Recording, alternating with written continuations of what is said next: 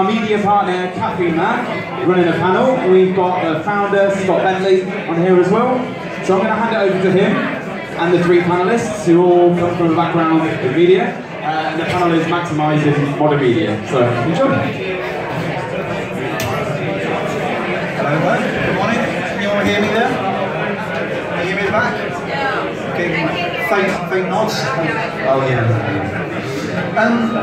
Okay.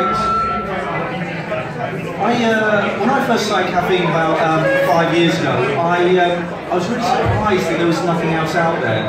I mean, I'll go to places like W.H. Smith and I could. Is that better as well? If I'm standing up? I don't know. So I'll go to a newsagent and I'll find like 5 different magazines on carp fishing or train spotting, and yet there was nothing there about coffee. Considering how many people I knew and that used to drink coffee, it was incredible to me that there was this massive gap in the market that nobody seemed to be tapping into. And I suppose I'm always surprised that there are so many stories to sort of tell about coffee and no one was telling those stories. I had a background in print media, so for me it was an obvious thing to create print media. But more recently, we've been noticing Caffeine that other forms of media, such as filmmaking, are starting to now gravitate towards the ideas, the stories of coffee, and its rich in diversity, from the growers to the people that serve you the coffee, to competitions, etc. And so I kind of wanted to explore that today and talk about how filmmaking and coffee are kind of coming together as a sort of genre at the moment. I've got 3 incredibly talented individuals in front of me which all specialise in this. And I think what we'd like to try and do further on in the talk is maybe give you guys some hints and tips about how you can produce your sort of films, whether that be whether you want to be the next person to make a feature film like Jason, or whether you're going to launch your own YouTube channel like Tim, or your own web series like Celeste. So it may even be that you just want to have some tips on how to make your Snapchat or your Instagram stories look a bit better. So I think we'll start off. I'm going to quickly go to each member of the panel, ask them to give you a really quick Celeste, a really quick just summary of who they are, and then we're going to play a little minute video of each of theirs to give you an idea of what they do and how they go about things. And then after that we'll go to a much more question and answer style panel. So we're going to kick off now with Celeste's Girl Cafe, and I'll pass you over.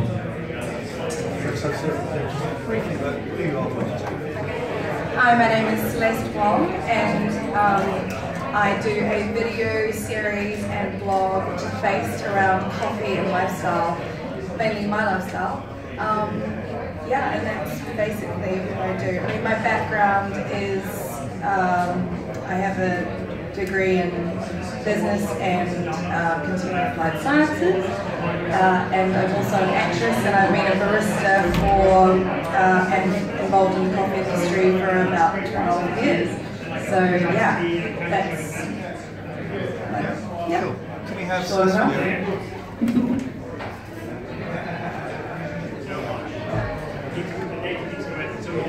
That's Tim's.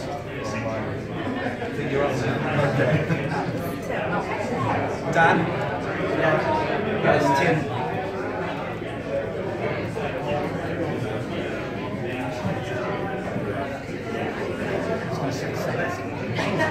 Yeah, sorry.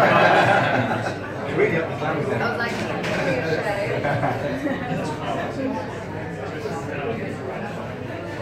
oh, that's alright.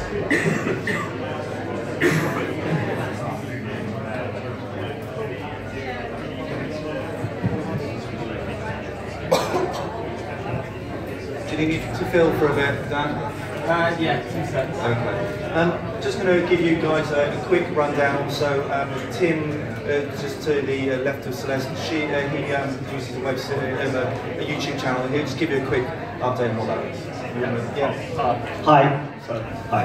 My name is Tim Rogg, and I'm a filmmaker, director, editor, sort of jack of all trades, master of none. And I love filmmaking and I love comedy. And I recently, in the last sort of 6 years, began to love coffee. So it was a kind of merger of all the things I've wanted to do and have been doing, and wanted to move forward within the world of coffee to educate people, but in a fun way, about how amazing and exciting coffee is. And of course, it's like wine now, so there's a lot to learn. So my aim is basically to make it easily digestible for the public and fun. And that's it. And Jason's just going to give you a quick brief your bio and what he does.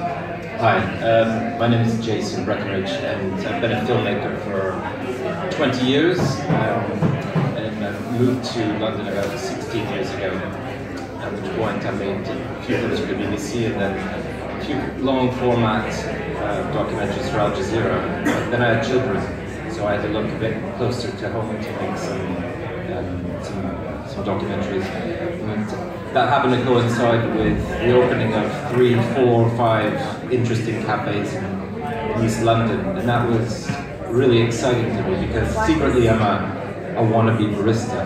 So everything changed for coffee and relative to coffee for me when I managed to finally find this mad person in a flat cap who was serving flat whites in an abandoned parking lot off of Columbia Road, and that happened to be Willem Davis. And ever since then I've been obsessed with the idea of making a film about coffee. It's taken about 4 years, finally finished. That's it.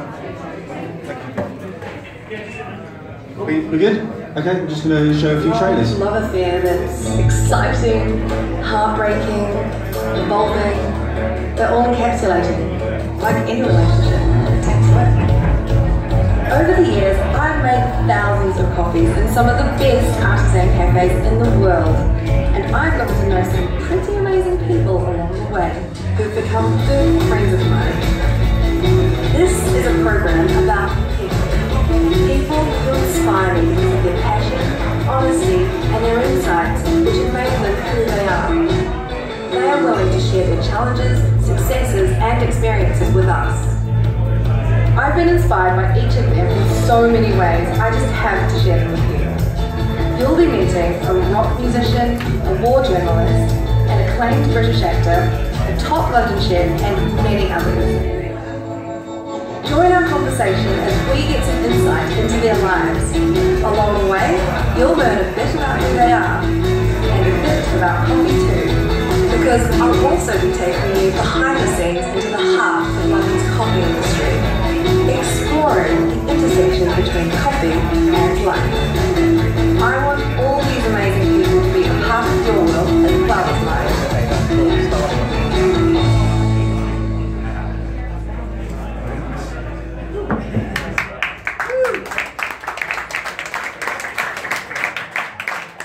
We're just now going to put on the introductions. We're going to have a look at You two are getting Tim's trailer. max overload right here. Sweetness follows the sharpness. Prune maybe? Very easy. I get great sweetness instantly. Berries. And then just pretty much dump all of that in there. And start, so the first bit we call the bloom. So here we'll pour about a third of the water. I'm Lee Mining and I own Willie Beans, which is a coffee roastery based in North London. I first got into coffee when I was 16. It was the first job I had when I left school. It's a much larger bean, which is only brand. Well, let's try it. Definitely smelling the chocolate beans. My name is GB Sibrahim and I'm the founder of Second Shot Coffee. My background is I've always worked in hospitality. Having our wide selection is obviously incredible to be able to do that.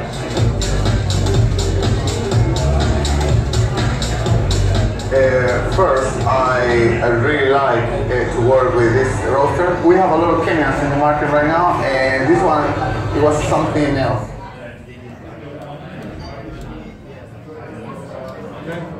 And I think we're now going to move over to Jason. So who wants to see a barista competition? Sorry, I'll try again. Who wants to see a barista competition?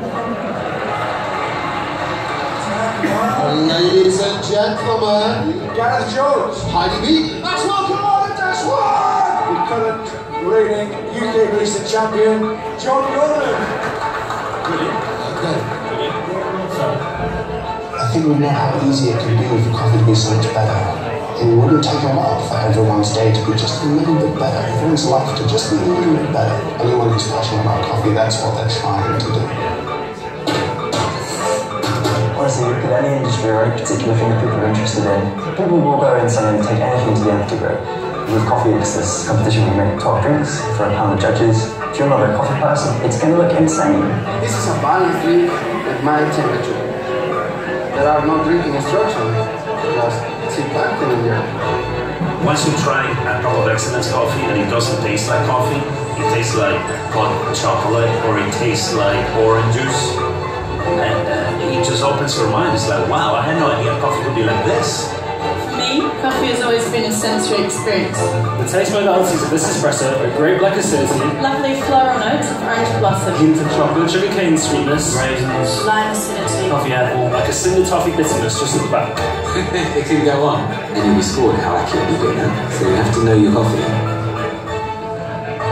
The only person you can beat is yourself, because there is no team against you, and you taking something away from them will make you better. There are a lot of competitors, and something really has to make you stand out.